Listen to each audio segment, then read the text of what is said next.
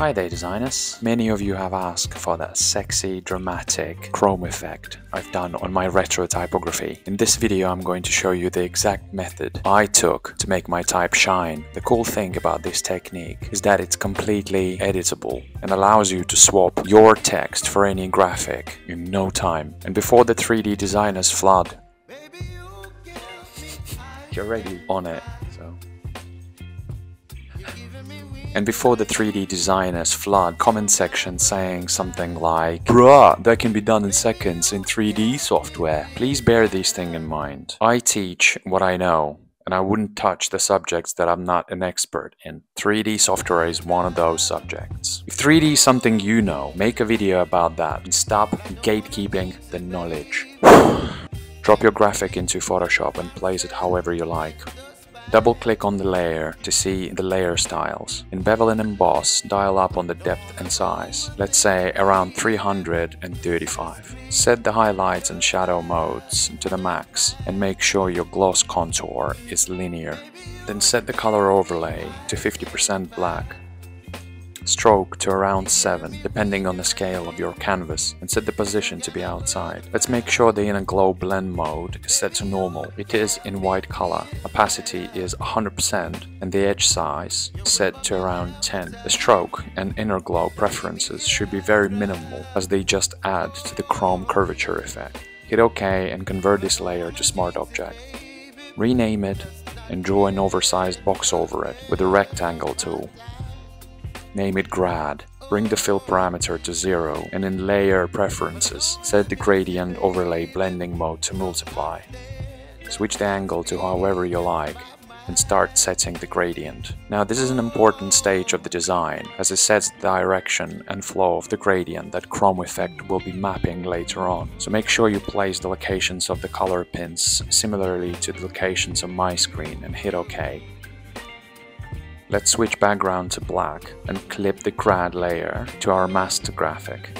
Next is probably the most crucial stage of this tutorial, because this is where the chrome effect coming to life. But before we get into this, please be sure to support my work by liking and subscribing. It's needless to say that it's important to know if I should carry on doing this kind of content or not. Now, where were we? What gradient map does is it remaps the color values with the values given by this map. To put it bluntly, it takes what's being set to white, for example, and turns it to the color set by the map. In this instance, it is black. Let's rename the layer and clip it to our master graphic. Then go to the editor and start adding some color values. You'll probably start with the default black to white gradient, but for our contrast we need to make sure that both pins are white. The one on the right I'll switch at the very end of this segment. Set the third pin to the location at about 20 and turn it to about 50% black. Fourth pin to the location 32, color black. Adjust mid location to be closer to the third pin. Next one at 44, color 28% black.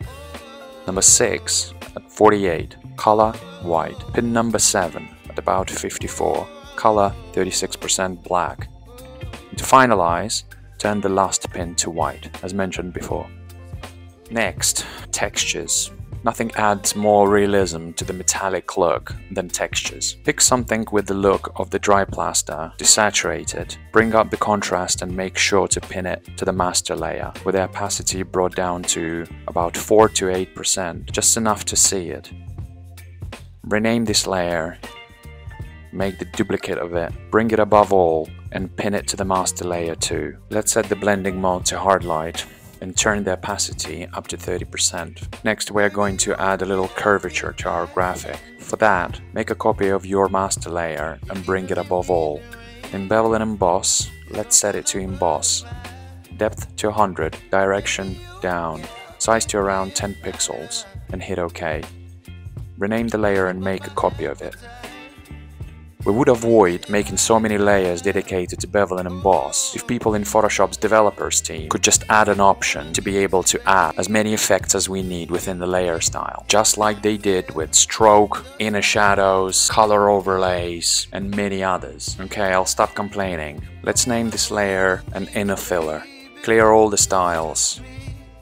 Set fill options to 0 and go to Bevel and Emboss. Here, tick next to texture and set it to be grainy.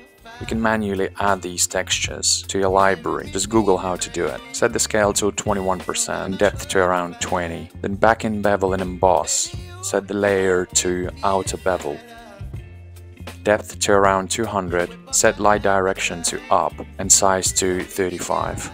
We want it to be filled subtly, so turn down the opacity of the white color to be around 20% and hit OK. And here we are, my friends, the most of the chrome work is done. The other part is about adding touches of glares and sparkles. I do this by making a copy of all my layers, comping them together, and applying a motion blur, setting the direction of the light glares, ideally against the flow of the grad for their better visibility. Overlaying it with screen blending mode and applying adjustment levels to hide some of the blur. I then add some sparkles using brushes. If you don't have these, you can just get some sparkle imagery from Google and slam them over here using screen blending mode. As I mentioned before in the beginning of this video, keeping your master graphic as a smart object allows you to replace your design at any time. If you make a mistake or simply decided to change the design, you can just update your smart object and the chrome effect will apply automatically. Now it doesn't apply to the raster layers like glares and sparkles obviously, so you'll need to retweak those manually. One final thing we'd need to do is to add color. To do that, go to Filter, Neural Filters, Colorize. Let's set the focal points as we want and give them the color we like. Something like retro, synthwave, art vibe. Baby, that's it. Hope you've enjoyed this tutorial. Let me know in the comment section if you've got any questions, and feel free to share your Chrome experiments by tagging me on Instagram and TikTok. Bye for now.